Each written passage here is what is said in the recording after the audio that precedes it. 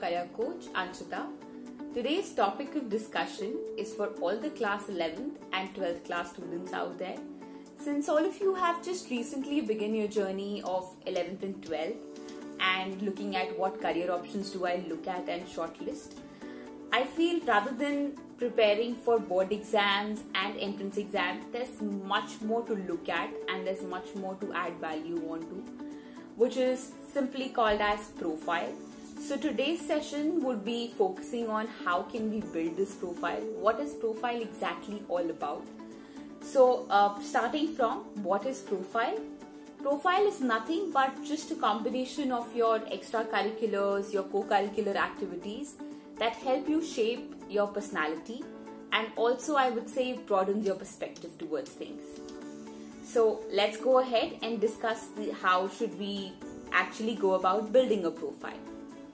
Okay, so point number one. Since all of you are at a stage where we are figuring out what career options do we take, how do we look at things, what options do I shortlist, will I be okay in this or not. So just before getting onto something, let's have a little background and prepare a little extra for it. Let's build our foundation more stronger. How? For anybody to go ahead and study something like management, pick up an online course and see what are the different kinds of management which are available today.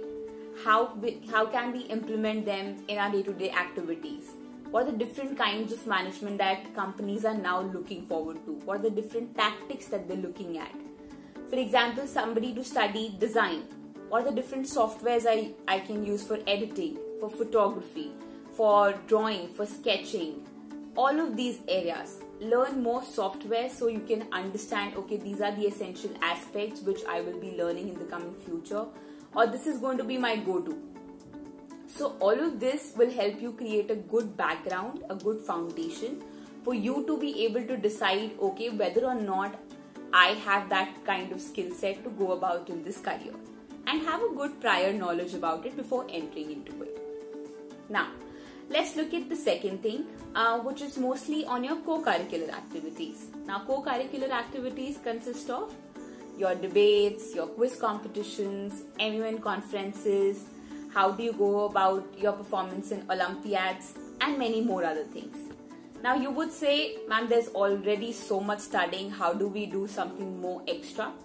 This will help you develop a lot of other skills like confidence, communication skills, logical reasoning, attention to detail, perseverance, and many more.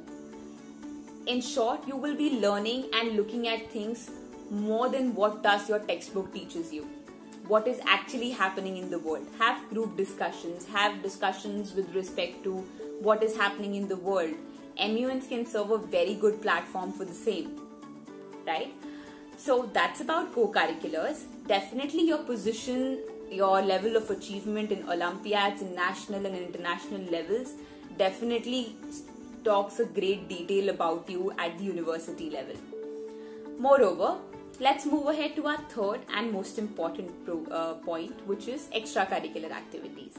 Now, extracurricular activities can be anything. It can be dancing, painting, drawing, it can be photography, anything that you like, playing any sports for that matter. If you have been playing sports, let's say football, cricket, tennis, badminton, for let's say 2 years, 3 years, please grow in it.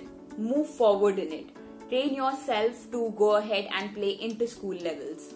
Go ahead and play district level, state level, national level. Stretch yourself, move out of your comfort zone. It basically tells me a great detail about you. And what is that? That I have the ability to stick to things. I have the ability to practice it, pursue it, irrespective of what.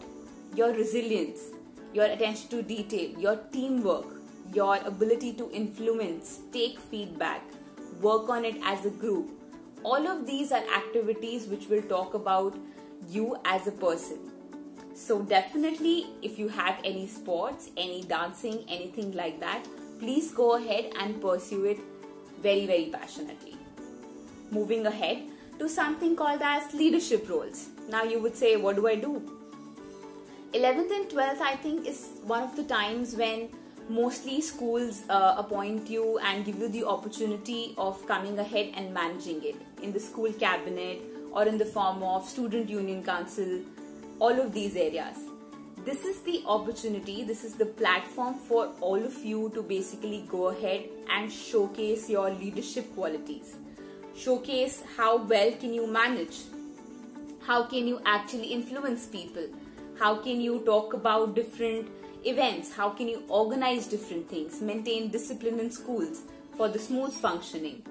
All of this will definitely add greatly to your profile again. It gives me a benchmark to see how proficient have you been in your management skills. It just tells me that you can work in pressure, work under pressure, crisis management. All of these will help you shape your personality to an extent. Now, the most important aspect is what I'm going to talk about is, since all of us have a great deal of questions with respect to what is the career going to have for me? Is it going to be a good paying career? Will I have to travel a lot? Will I have to work a lot of time? What is my job routine going to look like? What are the growth opportunities in the area? And most importantly, the question that we all get here is, what is the scope of this area? Now, all of this needs to be answered by somebody who's actually in the field. For you to experience how does a real work scenario looks like, internships are the best way to go ahead and understand the same. Now, I also understand that you do not have enough time to do that. You are managing your board exams, you're managing your entrance exam preparation. So how do you actually go about doing it? Now, there's something called as a virtual internship program where you can go ahead and connect right from the comfort of your home with the industry experts, with the professionals who are out there in this particular field already. You can connect to them, ask all your questions. You also have the opportunity to work around with them, clear up all your queries, understand what the work routine looks like, work on a project with them, see whether or not you have that particular skill set or not, or whether there is some kind of a knowledge gap that you feel should be removed. What are the things that you should build on more? So all of this will give you a very good and a very detailed understanding of whether or not you want to still keep this up as a career option for you or not. So definitely go about experiencing in the real world scenario. If you are okay and you have that kind of time at hand where you can go out and do real internships, it works even better. If not, then this is one option to look at. Now, there must be a lot of students who would say, ma'am, should I start all of this together? I would say no. Please take your time, see what works for you, prioritize for yourself, and see what are the skill sets that you need. What are the things that you would want to have in the coming future? Please make your own plans, because every student is unique and every plan is going to be different. So make sure everything is planned in a certain manner for your own self, and please do not compare your plans with others. Be better than yourself who you were yesterday. Alright? All the very best. I hope I was able to convey all these points very, very clearly and help you out in the same. If at all I can help you in any manner, or if you have any queries regarding any of these points, please feel free to message and reach out to us at hello@mindler.com. Thank you so much and have a great day.